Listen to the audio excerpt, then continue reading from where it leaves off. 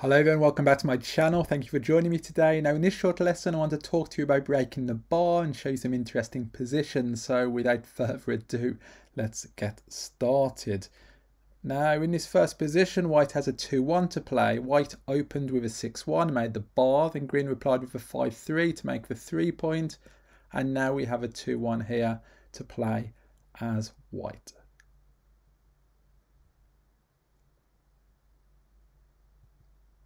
Now the correct move here is to make the 5-point, anything else would be an error. Now the first thing to realise is that an inner board point is better than an outer board point, and that's because of the extra dancing numbers for our opponent if they get hit and are on the bar. So a 2-point board has 3 more dancing numbers than a 1-point board. Now here, even though we are leaving a direct 6 for green to hit us back and some indirect numbers, there is a huge upside if we don't get hit, because then we can make the bar ourselves and we have a 4-point prime. Now here also, some numbers do play awkwardly for green, such as 4s, where he would be forced to play them down from the midpoint. And then that would mean that he would leave us some fly shots from the 24, and then we would benefit from having the stronger board ourselves if it came to a hitting contest. Even if green were to hit us with a 6, such as 6-3, 6-2, etc., we still would get indirect shots from the bar, and then again we would benefit from having the stronger home board. So here we simply make the point, we get the stronger home board, and we're better off if it comes to a hitting exchange later in the game. Now in this situation, again white has made the bar, but now green has a back checkers split. So how do we go about playing 2-1 here?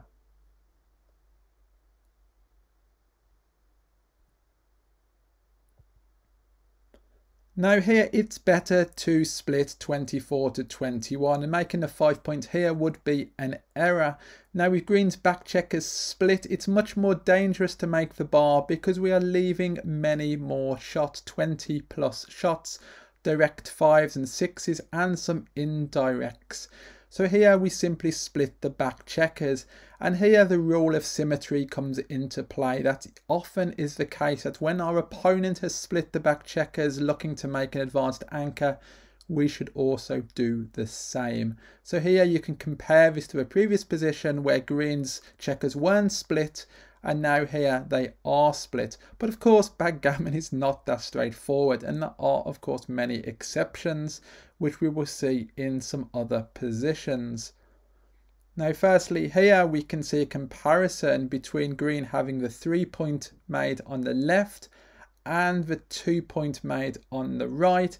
And now with green's deeper point and blitzier structure, it's now better to make the 5-point as white, even though the decision is close. So there you can see a comparison between green having the 3-point and having the 2-point.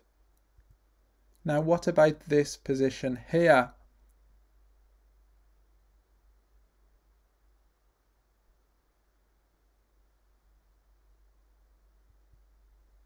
Now here we make the 5-point again.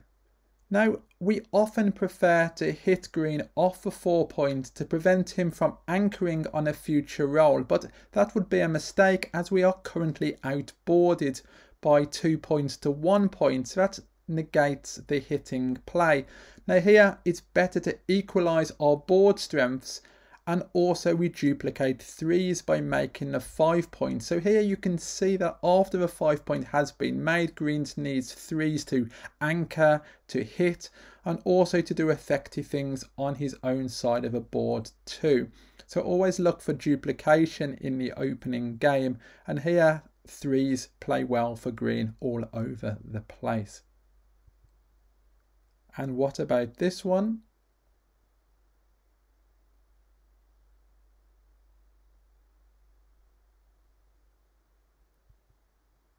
So here again, it's better to make the 5 point. Here the duplication is not as strong, but here making the 5 point is marginally better because we can see how certain roles will play for green, such as 4-1, 5-3 and 2-1. And in those cases, we would prefer a stronger board as white.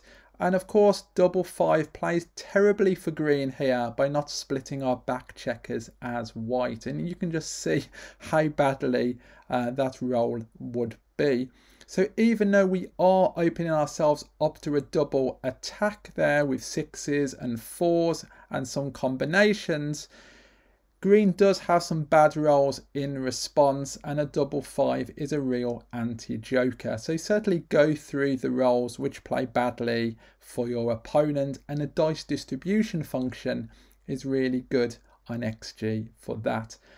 Often you need a very good excuse not to make the 5 point. So really making the 5 point should be your first port of call, and then you should try to talk yourself out of it. And if you can't, then just make it. So here are some positions on breaking the bar and making the 5 point. Remember, an inner board point is better than an outer board point 95% of the time, I would say. All right, good luck over the board. See you next Wednesday. Thanks for watching. Goodbye.